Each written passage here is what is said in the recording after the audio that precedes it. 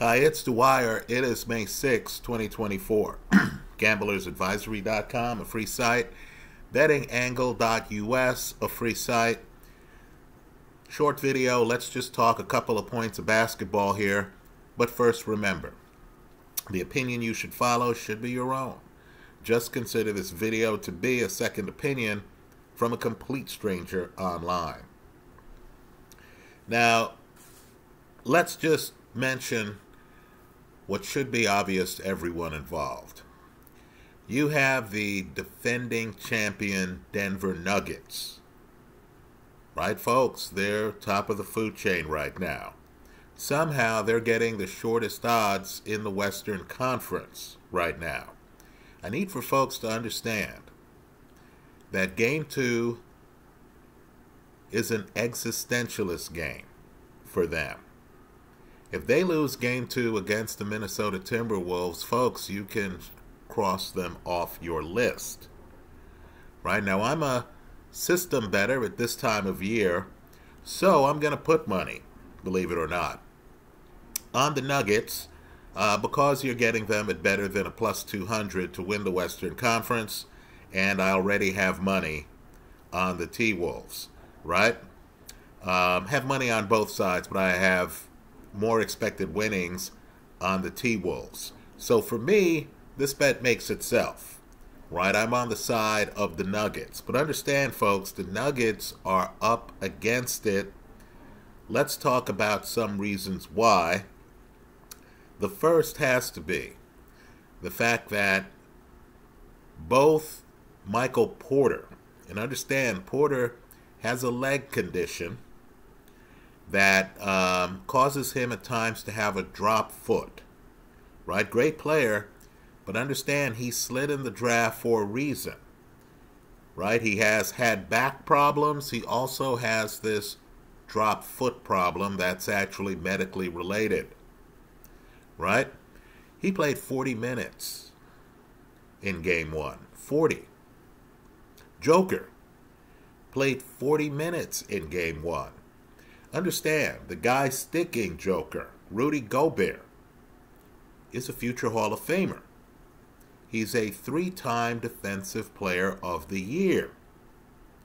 If you're someone who hopes that Joker does well, Rudy Gobert is the person you wouldn't want to be the guy sticking him.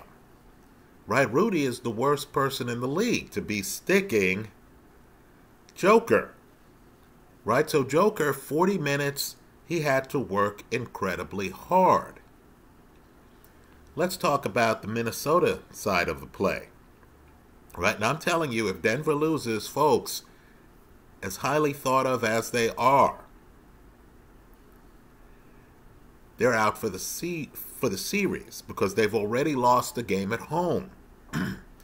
Anthony Edwards had a great Game 1. I'm expecting him to revert to the mean. But look for what's structural, and it's striking on this team. Edwards, who, by the way, he's not Jordan, right? I'm from the Jordan era. You're not going to convince me of that. But Edwards does have a better handle than Jordan, right? Watch Edwards closely. He trusts his handle. I'm not sure if Jordan trusted his handle, right? But more importantly, Edwards, who really is, an offensive juggernaut for them, hits more than 80% of his free throws. In other words, if Minnesota has a lead late and Edwards has the ball, you can't foul him. It's worse than that. Karl Anthony Towns, and understand, this is the big man who's a spectacular shooter. Right? He hit more than 40% of his threes. This is an anomaly. Right? Well, Towns is that big man who also hits his free throws. Right? Towns hit 87% of his free throws over the course of the year. But for me personally, since I'm looking for structural edges, not the young guy blowing up in Game 1 who might not be able to sustain that, I'm looking for structural edges where the team always has an advantage. Understand, if the game is close and the T-Wolves throw the ball into point guard Mike Conley, Conley not only has one of the best handles in the game, but Conley hits more than 90% of his free throws. At least he did this last season. Right, so I just named 3 guys who are probably the most likely to have the ball at the end of the game for the T-Wolves. Right? Edwards, Towns, and Conley. And each of them is above 80% from the free throw line. Folks, that's a problem. Understand, too, Minnesota can throw 2 guys at Joker at the same time. Gobert and Towns. And there's no answer that the Nuggets can give. Right? It's not like they're going to take DeAndre Jordan off the bench and not suffer a hit from the free throw line and in terms of range. Right? Joker really is on his own against these 2 guys. Minnesota just has too much height at this point.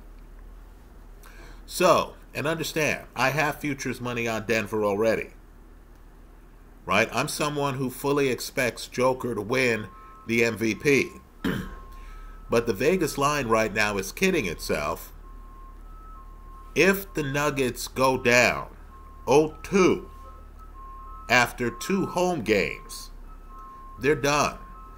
They're not going to win 4 or 5 against these Minnesota Timberwolves. If you want a constant, folks, it's Minnesota's defense. This is one of the best defensive teams in the league. Right? Let's talk about the next round of the playoffs. Now, I'm a big believer in OKC. But I don't think OKC has enough to beat the Minnesota Timberwolves, who were the 3 seed. In other words, if you're a T-Wolves fan, you're dangerously close to the NBA Finals. Right? There is an open question on the Dallas Mavericks. I'll concede that. Right? But understand, the real heart and soul of the Mavericks when the game is on the line is not Luka. It's the other guy, Kyrie Irving. Right? A lot of that series would depend on Kyrie, who in the past has had a year where he was 40, 50, 90. Right? It would depend on Kyrie getting looks and getting shots. I would argue, though, that Denver is not as well put together as the Minnesota Timberwolves. Right? If you're looking at a dark horse right here to take the Western Conference, I'm telling you the T-Wolves are much closer than you think. Now let's talk about the Eastern Conference. You know, I believe there's a Goliath in the room, but there is a fact you need to know about. Beyond Porzingis' injury, which I think they're covering up. And that fact is that as haphazard as the Cleveland Cavaliers have looked this season, as haphazard as they looked in the first half of a Game 7 against the Magic, right? The Magic come in and the Magic are up big. Big in the first half of the Game 7. As it was, they go to halftime, the Magic are something like double-digit up, right? 10 points up or something. Just to understand, as high risk as the Cavaliers have looked, they're high variance to the point where, and it's a stat you need to know, they played Boston 3 times in the regular season. Believe it or not, the Cavaliers won all 3 games. Right now, I don't like the way the Cavaliers are set up. They really ride or die on Donovan Mitchell. Right? You get the feeling if Mitchell goes out there and scores 25 points, the Cavs are sunk. Right? You need for Mitchell really to be up around 30 and to be driving down the lane. His game has him driving down the lane and, throwing underhand shots up against big men. That's how perilous the Cav offense is. But the Cavs are an elite defensive team. I think Tatum and Brown have an easy path to the NBA Finals. Just to understand, as we head into the second round of the playoffs, Boston still hasn't figured out a way to beat this Cleveland Cavalier team. Right? If Boston comes out and loses game one, I don't see it happening, but if they lose game one at home, like the Nuggets just did, the defending champs just did, there should be panic in Boston, because that will be the fourth straight game where the Cavaliers have beaten them. Food for thought, I think Boston comes out of the East. I think the Nuggets are up against it. Right? If they lose game two, folks, I'm going to devote my betting resources elsewhere. I'll consider that to be the end of their reign. Understand, game two for the Nuggets is really a game 7 against the Timberwolves. Those are my thoughts. Let me hear yours. I hope you leave your comments in the comment section of this YouTube video. Let me also make a point too. A viewer corrected me here and I want to acknowledge it. I was talking about Anthony Edwards and the comparisons to Jordan. And I argued that Jordan, by the time he was Edwards' age, had already won a Defensive Player of the Year. Someone here corrected me, because Jordan, of course, did spend 3 years at North Carolina. Right? They pointed out that, in fact, Edwards is younger than Jordan was when Jordan won Defensive Player of the Year. Right? Fair enough. I stand corrected. Edwards is a tremendous player who can take over games. I thought it was striking on the TNT telecast when a very good former friend of Jordan's, they had a falling out, Charles Barkley, right? A guy who played with Jordan, on things like the Dream Team, for example, right? This is a hardcore friend.